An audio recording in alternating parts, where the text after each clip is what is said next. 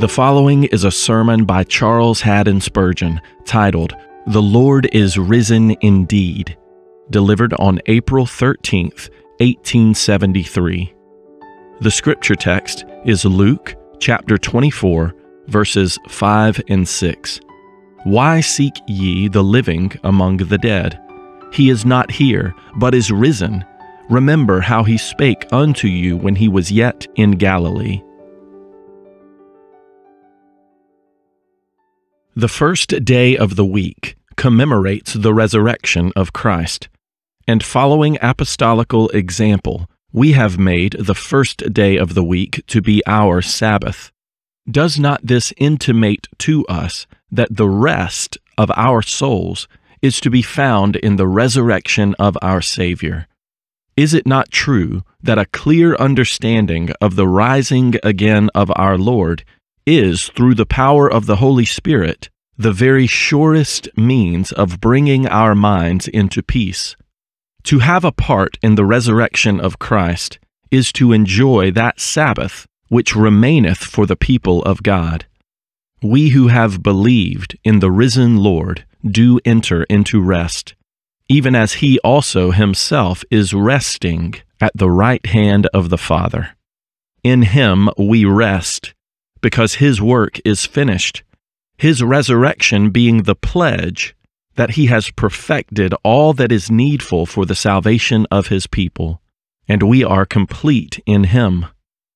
I trust this morning that some restful thoughts may, by the power of the Holy Spirit, be sown in the minds of believers while we make a pilgrimage to the new tomb of Joseph of Arimathea and see the place where the Lord lay.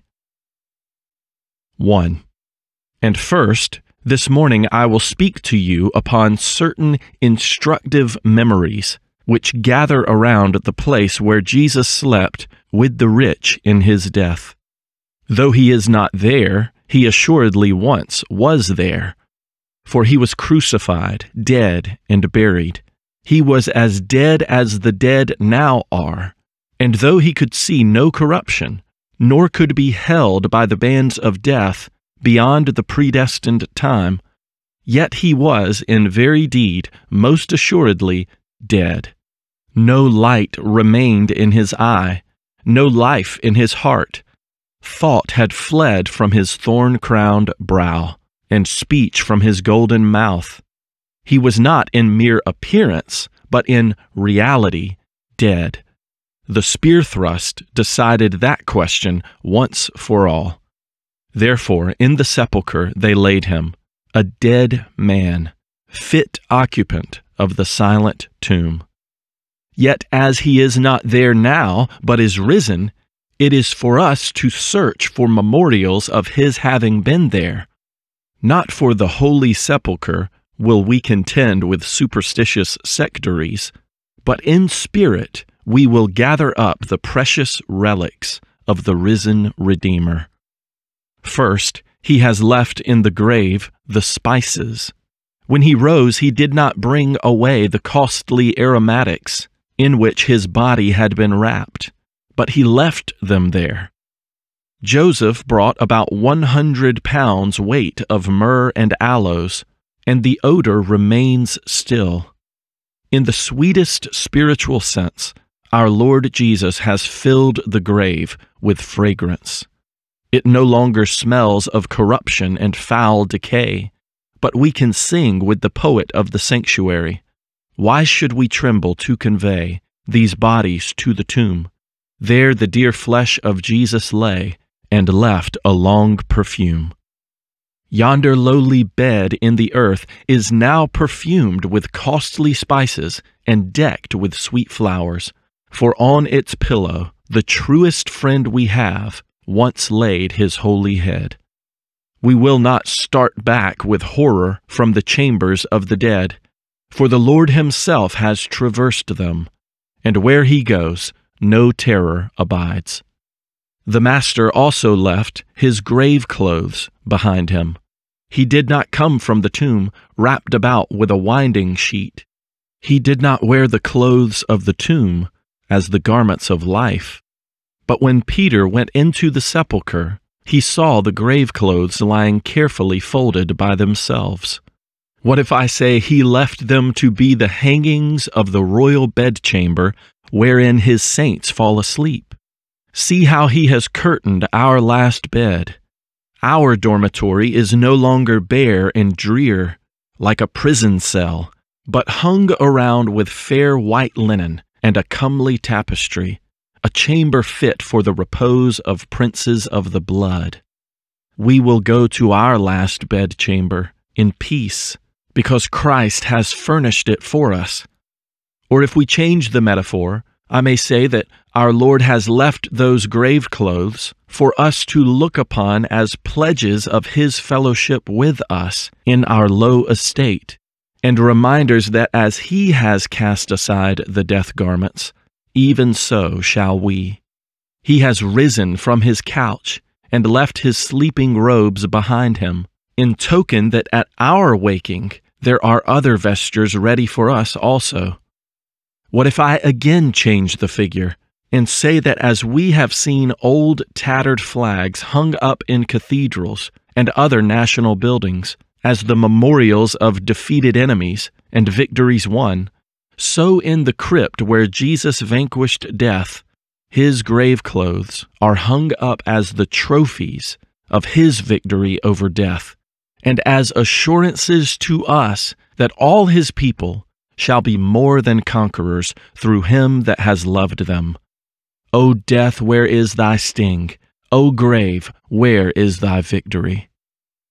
Then, carefully folded up and laid by itself, our Lord left the napkin that was about His head. Yonder lies that napkin now. The Lord needed it not when He came forth to life. You who mourn may use it as a handkerchief with which to dry your eyes. You widows, and you fatherless children, you mourning brothers, and you weeping sisters, and you, Rachels, who will not be comforted because your children are not. Here, take you this which wrapped your Savior's face, and wipe your tears away forever. The Lord is risen indeed, and therefore thus says the Lord, refrain thy voice from weeping, and thine eyes from tears, for they shall come again from the land of the enemy. Thy dead men shall live. O mourner, together with the Lord's dead body shall they arise. Wherefore sorrow not as they that are without hope. For if you believe that Jesus died and rose again, even so them also which sleep in Jesus will the Lord bring with Him. What else has the risen Savior left behind Him? Our faith has learned to gather up memorials sweet from the couch of our Lord's tranquil slumber. Well, beloved, He left angels behind Him, and thus made the grave a cell where angels use to come and go with heavenly news. Angels were not in the tomb before, but at His resurrection they descended. One rolled away the stone, and others sat where the body of Jesus had lain. They were the personal attendants and bodyguard of the great prince, and therefore they attended Him at His rising, keeping the doorway and answering the inquiries of His friends. Angels are full of life and vigor, but they did not hesitate to assemble at the grave, gracing the resurrection even as flowers adorn the spring. I read not that our Master has ever recalled the angels from the sepulchres of His saints. And now, if believers die as poor Lazarus, and as sick and as despised as he, angels shall convey their souls into the bosom of their Lord, and their bodies too shall be watched by guardian spirits, as surely as Michael kept the body of Moses, and contended for it with the foe. Angels are both the servants of living saints and the custodians of their dust. What else did our well-beloved leave behind Him? He left an open passage from the tomb, for the stone was rolled away. Doorless is that house of death. We shall, in our turn, if the Master come not speedily, descend into the prison house of the grave. What did I say? I called it a prison house. But how a prison house that has no bolts or bars? How a prison house that has not even a door to close upon its occupants? Our Samson has pulled up the posts and carried away the gates of the grave with all their bars. The key is taken from the girdle of death and is held in the hand of the Prince of Life. The broken signal and the fainting watchman are tokens that the dungeons of death can no more confine their captives. As Peter, when he was visited by the angel, found his chains fall from off him, while iron gates opened to him of their own accord, so shall the saints find ready escape at the resurrection morning. They shall sleep a while, each one in his resting place, but they shall rise readily, for the stone is rolled away. A mighty angel rolled away the stone, for it was very great. And when he had done the deed, he sat down upon the stone. His garment was white as snow, and his face like lightning. And as he sat on the stone, he seemed to say to death and hell, "Roll it back again if you can." Who shall rebuild for the tyrant his prison? The scepter lies broken that fell from his hands. His dominion is ended. The Lord is arisen. The helpless shall soon be released from their bands. One thing else I venture to mention, as left by my Lord in his forsaken tomb. I visited some few months ago several of the large columbaria which are to be found outside the gates of Rome. You enter a large square building, sunk in the earth, and descend by many steps, and as you descend you observe on the four sides of the great chamber innumerable little pigeonholes, in which are the ashes of tens of thousands of departed persons. Usually in front of each compartment prepared for the reception of the ashes stands a lamp. I have seen hundreds, if not thousands, of these lamps, but they are all unlit, and indeed do not appear ever to have carried light. They shed no ray upon the darkness of death. But now our Lord has gone into the tomb and illuminated it with his presence. The lamp of his love is our guide through the gloom. Jesus has brought life and immortality to light by the gospel, and now in the dovecotes where Christians nestle, there is light. Yea, in every cemetery there is a light which shall burn through the watches of earth's night, till the day break, and the shadows flee away, and the resurrection morn shall dawn. So then, the empty tomb of the Savior leaves us many sweet reflections, which we will treasure up for our instruction. 2. Our text expressly speaks of vain searches. Why seek ye the living among the dead? He is not here, but is risen. There are places where seekers after Jesus should not expect to find him, however diligent may be their search, however sincere their desire. You cannot find a man where he is not, and there are some spots where Christ never will be discovered. At this present moment I see many searching for Christ among the monuments of ceremonialism, or what Paul called the weak and beggarly elements, for they observe days and months and times and years. Ever since our Lord arose, Judaism and every form of symbolic ceremony have become nothing better than sepulchres. The types were of God's own ordaining, but when the substance had come, the types became empty sepulchres and nothing more. Since that time, men have invented other symbols, which have not even the sanction of divine authority, and are only dead men's graves. At this present period, the world has gone mad after its idols, deluded and deceived by those who have a zeal for God, but not according to knowledge.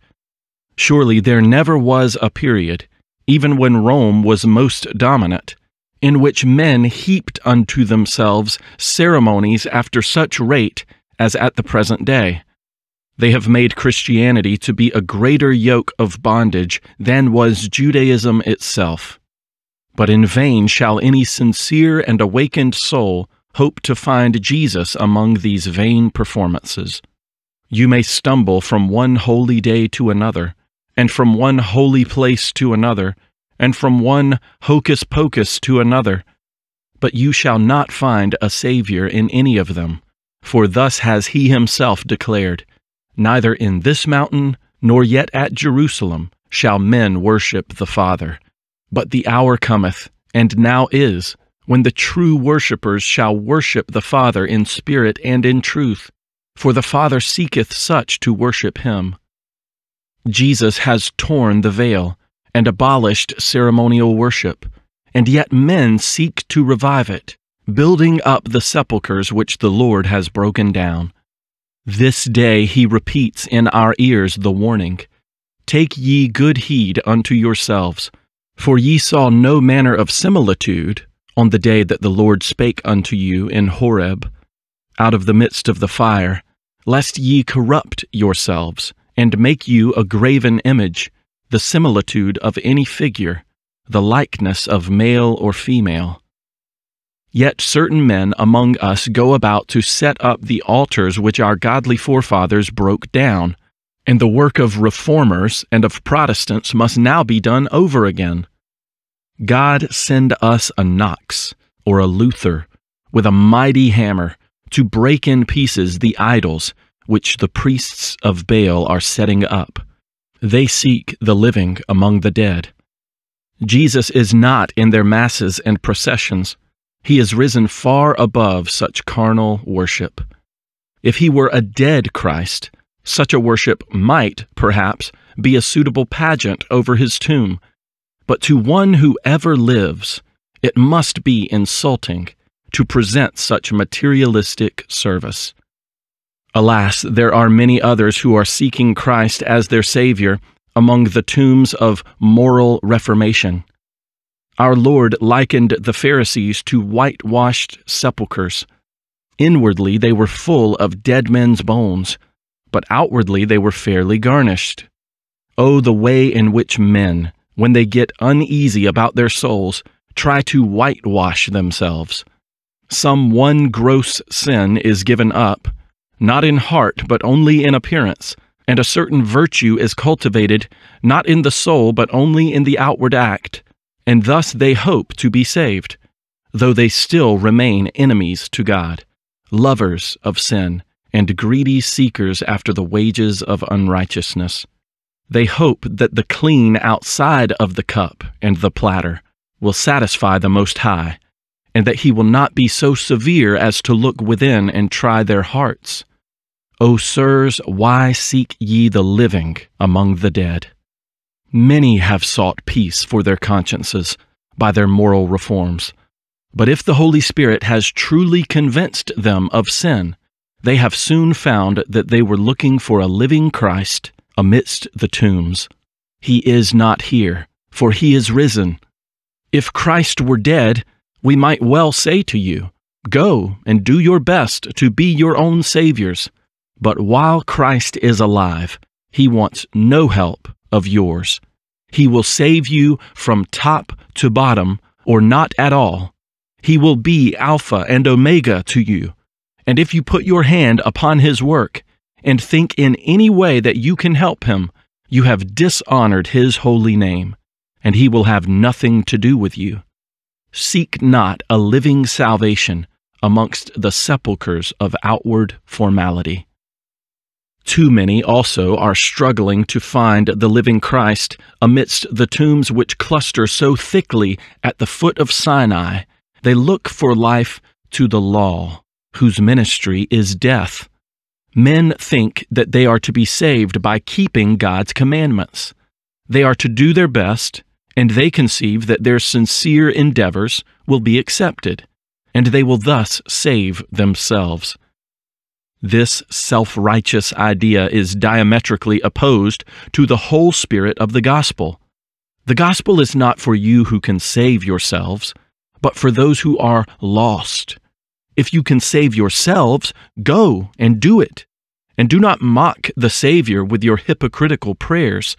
Go and stumble among the tombs of ancient Israel, and perish as they did in the wilderness. For into rest Moses and the law can never lead you. The gospel is for sinners who cannot keep the law for themselves, who have broken it and incurred its penalty, who know that they have done so and confess it. For such a living Savior has come, that he may blot out their transgressions. Seek not salvation by the works of the law, for by them shall no flesh living be justified. By the law is the knowledge of sin, and nothing more. But righteousness, peace, life, salvation come by faith in the living Lord Jesus Christ, and by no other means. Believe in the Lord Jesus Christ, and thou shalt be saved. But if you go about to establish your own righteousness, you shall surely perish, because you have rejected the righteousness of Christ. Others there are who seek the living Jesus among the tombs by looking for something good in human nature, in their own natural hearts and dispositions. I can see you now, for I have known you long, and this has always been your folly. You will go into the death house of your own nature and say, "Is Jesus here?" Beloved, you are sad and depressed, and I do not wonder. Look at yonder dry bones and bleaching skeletons. See that heap of rottenness, that mass of corruption, that body of death. Can you bear it? Ah, say you, I am a wretched man indeed, but I long to find some good thing in my flesh. Oh, beloved, you sigh in vain. You might as well rake hell over to find heaven in it, as look into your own carnal nature to find consolation. Behold you this day, God has abandoned the old nature and given it up to death. Under the old law, circumcision was the putting away of the filth of the flesh, as though after this filth were gone, the flesh might perhaps be bettered. But now, under the new covenant, we have a far deeper symbol. For know ye not that so many of us as were baptized into Jesus Christ were baptized into his death? Therefore we are buried with him by baptism into death, that like as Christ was raised up from the dead by the glory of the Father, even so we also should walk in newness of life. The old man is buried, as a dead thing out of which no good can come.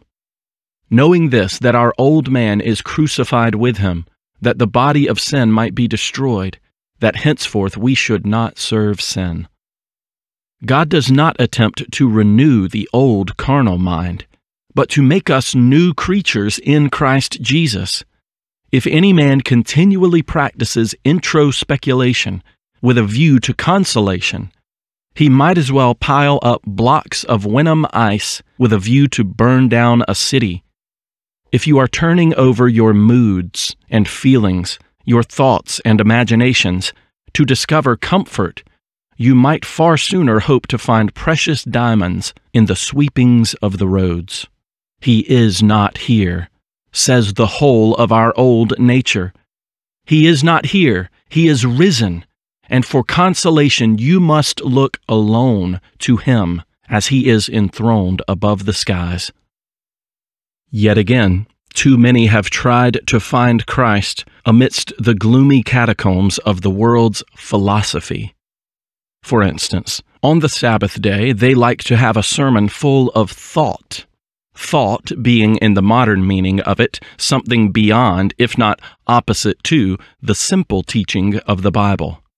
If a man tells his people what he finds in the Scriptures, he is said to talk platitudes. But if a man amuses his people with his own dreams, however opposed they may be to God's thoughts, he is a thinking man, a highly intellectual preacher. There be some who love above all things the meanderings of daydreamers and the crudities of skeptics. If they can hear what an infidel professor has said against inspiration, if they can be indulged with the last new blasphemy, some hearers feel that they are making advances in that higher culture, which is so much vaunted nowadays. But, believe me, the bat-haunted caves of false philosophy and pretended science have been searched again and again, but salvation dwells not in them. In Paul's day, there were Gnostics who tracked all the winding passages of vainglorious learning, but they only discovered another gospel which was not another.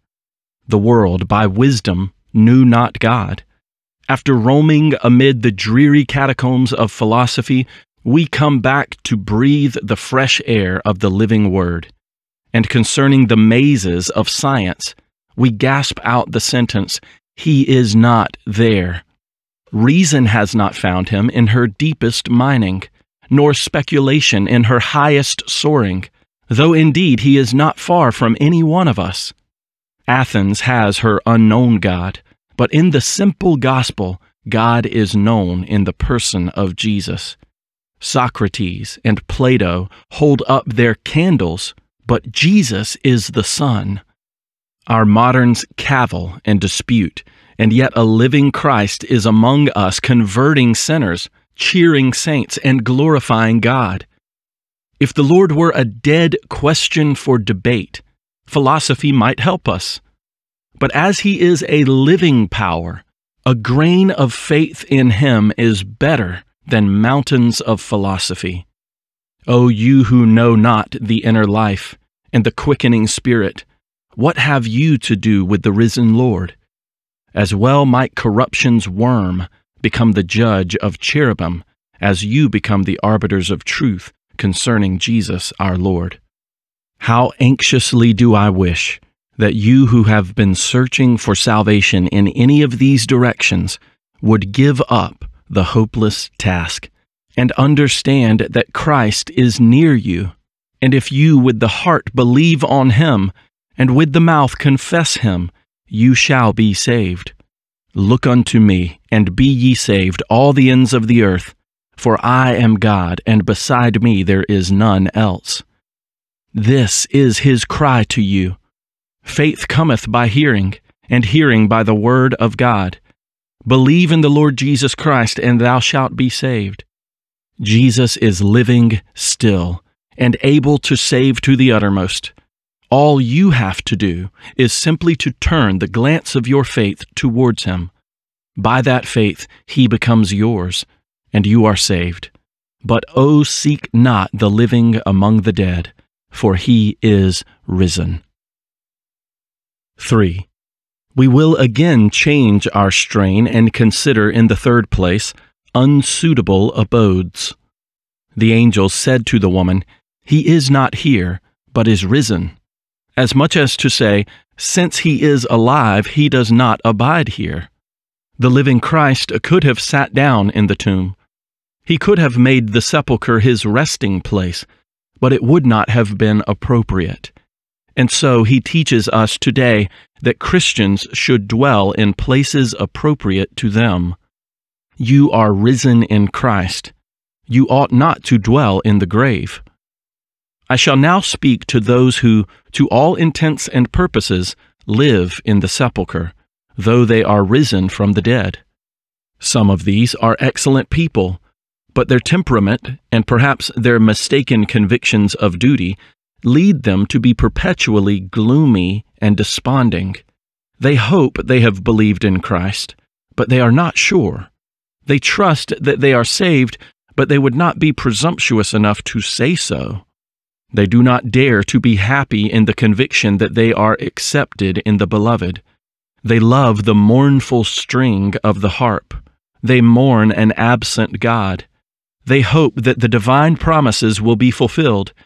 They trust that perhaps one of these days they may come forth into light and see a little of the brightness of the Lord's love. But now they are ready to halt. They dwell in the valley of the shadow of death, and their soul is sore burdened. Dear friend, do you think this is a proper condition for a Christian to be in? I am not going to deny your Christianity for a moment, For I have not half so much doubt about that as you have. I have a better opinion of you than you have of yourself. The most trembling believer in Jesus is saved, and your little faith will save you. But do you really think that Christ meant you to stay where you are, sitting in the cold and silent tomb, amid the dust and ashes? Why keep underground? Why not come into the Master's garden, where the flowers are breathing perfume? Why not enjoy the fresh light of full assurance and the sweet breath of the Spirit's comforting influences? It was a madman who dwelt among the tombs. Do not imitate him. Do not say, I have been such a sinner that this is all I deserve to enjoy. For if you talk of deserving, you have left the gospel altogether. I know you believe in Jesus, and you would not give up your hope for all the world. You feel, after all, that he is a precious Christ to you. Come then, rejoice in him, though you cannot rejoice in yourself. Come, beloved, come out of this dreary vault. Leave it at once. Though you have claim among the pots, yet now shall you be as the wings of a dove covered with silver, and her feathers with yellow gold. Your master comes to you now, and says, O my dove, that art in the clefts of the rocks, in the secret places of the stairs, let me see thy countenance, let me hear thy voice, for sweet is thy voice, and thy countenance is comely. Members of the body of a risen Savior, will you lie in the grave still? Arise, you, and come away. Doubt no longer. O believer, what cause have you to doubt your God? Has he ever lied unto you? Question no longer the power of the precious blood. Why should you doubt it? Is it not able to cleanse you from sin? No longer inquire as to whether you are saved or can be. If you believe, you are as safe as Christ is. You can no more perish than Christ can if you are resting in him. His word has pledged it. His honor is involved in it. He will surely bring you unto the promised rest. Therefore be glad. Why, I have known a brother live down in the catacombs and vaults so long that he has condemned his brethren for living in the sunlight, and has said, I cannot understand a man speaking so confidently. I cannot understand it. My dear brother, because you cannot understand it, it is not therefore wrong. There is a great deal about eagles that owls do not understand. You that are always fretting and worrying in that way are sinning against God. You are grieving his Spirit. You are acting inconsistently with your Christian profession. And yet you judge others who believe God to be true and take him at his word, and therefore get joy and comfort out of his promise. Never do that. It would be wicked indeed for you to set yourselves up for judges. Instead thereof, pray the Lord to lift up the light of his countenance upon you, to give you joy and peace in believing. For this, he says, Rejoice in the Lord, you righteous, and shout for joy, all ye that are upright in heart. Come out of the tomb, dear brother, for Jesus is not here. And if he is not here, why should you be? He is risen. O rise into comfort too, in his Spirit's power. Another sort of people seem to dwell among the tombs. I mean Christians, and I trust real Christians, who are very, very worldly. It is no sin for a man to be diligent in business, but it is a grievous fault when diligence in business destroys fervency in spirit, and when there is no serving of God in daily life. A Christian man should be diligent so as to provide things honest in the sight of all men. But there be some who are not content with this. They have enough, but they covet more. And when they have more, they still stretch their arms like seas to grasp in all the shore. And their main thought is not God, but gold. not Christ, but wealth. O brethren, permit me earnestly to rebuke you, lest you receive a severe rebuke in providence in your own souls. Christ is not here. He dwells not in piles of silver. You may be very rich, and yet not find Christ in it at all. You might be poor, and yet if Christ were with you, you would be happy as the angels. He is not here. He is risen. A marble tomb could not hold him, nor could a golden tomb have contained him. Let it not contain you. Unwrap the grave clothes of your heart. Cast all your care on God who cares for you. Let your life be in heaven. Set not your affection on things on the earth, but set it upon things above, where Christ sits at the right hand of God.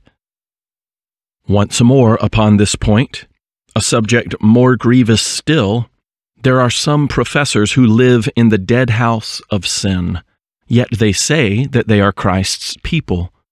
Nay, I will not say they live in it, but they do what perhaps is worse. They go to sin to find their pleasures.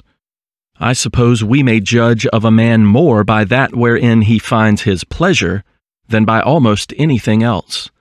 A man may say, I do not habitually frequent the amusements of the world. I am not always found where sin is mixed with mirth, and where worldlings dance upon the verge of hell, but I go there now and then for a special treat. I cannot help quoting the remark of Rowland Hill, who, when he met with a professor who went to the theater, a member of his church, said to him, I understand you attend the theater. No, he said, I only go for a treat now and then. Ah, said Mr. Hill, that makes it all the worse. Suppose that somebody said, Mr. Hill is a strange being. He eats carrion. I am asked, is it true, Mr. Hill, that you live on carrion? No, I do not habitually eat carrion, but I have a dish of it now and then just for a treat. Why, you would think I was nastier than I should have been if I had eaten it ordinarily. There is much force in the remark. If anything that verges on the unclean and lascivious is a treat to you, why then your very heart is unclean, and you are seeking your pleasure and comfort among the dead. There are some things that men take pleasure in nowadays that are only fit to make idiots laugh, or else to cause angels to weep. Do be selective, Christian men and women, in your company. You are brothers to Christ. Will you consort with the sons of Belial?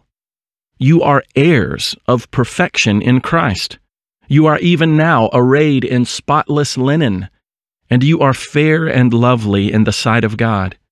You are a royal priesthood. You are the elect of mankind.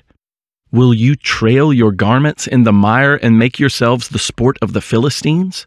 Will you consort with the beggarly children of the world? No, act according to your pedigree and your newborn nature, and never seek the living among the dead. Jesus was never there. Go not there yourselves. He loved not the noise and turmoil of the world's pleasures. He had meat to eat of another kind. God grant you to feel the resurrection life strong within your spirits. 4. But I pass on from that. In the fourth place, I want to warn you against unreasonable services. Those good people to whom the angels said, He is not here, but is risen, were bearing a load. And what were they carrying? What is Joanna carrying, and her servants, and Mary, what are they carrying? Why, white linen. And what else? Pounds of spices, the most precious they could buy. What are they going to do? Ah, if an angel could laugh, I should think he must have smiled as he found they were coming to embalm Christ. Why, he is not here, and what is more, he is not dead. He does not need any embalming. He is alive. You might have seen all over England on Good Friday, and also on this Easter Sunday, crowds of people, I have no doubt very sincere people, coming to embalm Christ. They tolled a bell because he was dead, and they hung crape over what they call their altars because he was dead, and they fasted and sung sad hymns over their dead Savior. I bless the Lord, my Redeemer is not dead, and I have no bells to toll for him either. He is risen. He is not here. Here they come, crowds of them with their white linen and their precious spices to wrap a dead Christ up in. Are the men mad? But, say they, we were only acting it over again. Oh, was that it? Practical charades, was it? Acting the glorious atonement of Calvary as a play? Then I accuse the performers of blasphemy before the throne of the eternal God who hears my words. I charge them with profanity in daring to rehearse in mimicry that which was once done and done forever, and is never to be repeated. No, I cannot suppose they meant to mimic the great sacrifice, and therefore I conclude that they thought their Savior to be dead. And so they said, "Toll the bell for him. Kneel down and weep before his image on a cross." If I believed Jesus Christ died on Good Friday, I would feast all day long because his death is over. As he has ordained the high festival of the Lord's Supper to be his commemoration, I would follow his bidding and keep no fast. Who would sit down and whine over a friend once dead if you knew him to be restored to life and exalted in power? Why toll a bell for a living friend? However, I condemn not the good people any more than the angels condemned those holy women. Only they may take their spices home and their white linen too, for Jesus is alive and does not need them. In other ways, a great many fussy people do the same thing. See how they come forward in defense of the gospel. It has been discovered by geology and by arithmetic that Moses was wrong. Straightway many go out to defend Jesus Christ. They argue for the gospel and apologize for it, as if it were now a little out of date, and we must try to bring it round to suit modern discoveries and the philosophies of the present period. That seems to me exactly like coming up with your linen and precious spices to wrap him in. Take them away. I question whether Butler and Paley have not both of them created more infidels than they ever cured, and whether most of the defenses of the gospel are not sheer impertinences. The gospel does not need defending. If Jesus Christ is not alive and cannot fight his own battles, then Christianity is an evil case. But he is, and we have only to preach his gospel in all its naked simplicity, and the power that goes with it will be the evidence of its divinity. No other evidence will ever convince mankind. Apologies and defenses are well intended, no doubt. So was the embalming well intended by these good women, but they are of small value. Give Christ room. Give his preachers space and opportunities to preach the gospel, and let the truth be brought out in simple language, and you will soon hear the Master say, "Take away the spices, take away the linen. I am alive. I do not need these." We see the same kind of thing in other good people who are sticklers for old-fashioned, stereotyped ways. They must have everything conducted exactly as it used to be conducted 100 or 200 years ago. Puritanic order must be maintained, and there must be no divergence, and the way of putting the gospel must be exactly the same in which it was put by good old Dr. So-and-so. And in the pulpit there must be the most awful dreariness that can possibly be compassed, and the preacher must be devoutly dull, and all the worship must be serenely proper. Lots of spices and fine linen to wrap a dead Christ up in. I delight to break down conventional proprieties. It is a grand thing to put one's foot right through merely human regulations, because life cannot be strapped down by regulations fit only for the dead. Death lies wrapped up like a mummy in the museum. It will always do the proper thing, or rather, won't do anything at all. But life, real life, will show itself in unexpected ways. Life will say what death could not say. It will break out where it was not expected, and break all your laws and regulations into 1,000 pieces. But still I see the good people holding up their hands in horror and crying out, "Bring hither the Arabian gum, the myrrh and the aloes. Bring hither the linen. We must take care of our dear dead master." Leave him alone. Leave him alone, man. He is alive and does not need your wrapping up. I do not hesitate to say that a great deal of church order among dissenters and Episcopalians, Presbyterians, and all sorts of sects, and a great deal of propriety and decorum and regulation, and as it was in the beginning, is now, and ever shall be, ism, are only so much spices and linen for a dead Christ. And Christ is alive, and what is needed is to give him room. I do not say this for my own sake. Am I not always proper?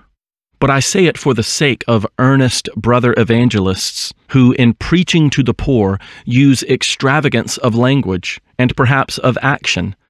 Let them use it. Critics say they are theatrical. Was ever anybody ever half so theatrical as Ezekiel?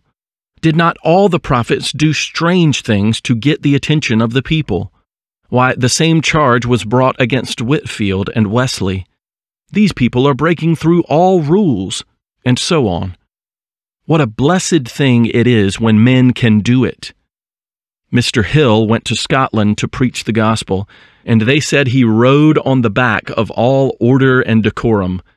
Then said he, "I will call my pair of horses by those names and make it true." It was true. No doubt he did ride on the back of order and decorum. But then he drew souls to Christ with those two strange steeds, and his breaking through rules enabled him to get at men and women who never would have been got at in any other way. Be ready to set Christ at liberty, and give his servants liberty to serve him as the Spirit of God shall guide them. 5. I wanted to speak last of all upon the amazing news which these good women received. He is not here, but he is risen. This was amazing news to his enemies. They said, "We have killed him. We have put him in the tomb. It is all over with him." Aha, scribe, Pharisee, priest, what have you done? Your work is all undone, for he is risen. It was amazing news for Satan. He no doubt dreamed that he had destroyed the Savior, but he is risen. What a shock went through all the regions of hell. What news it was for the grave. Now was it utterly destroyed, and death had lost his sting.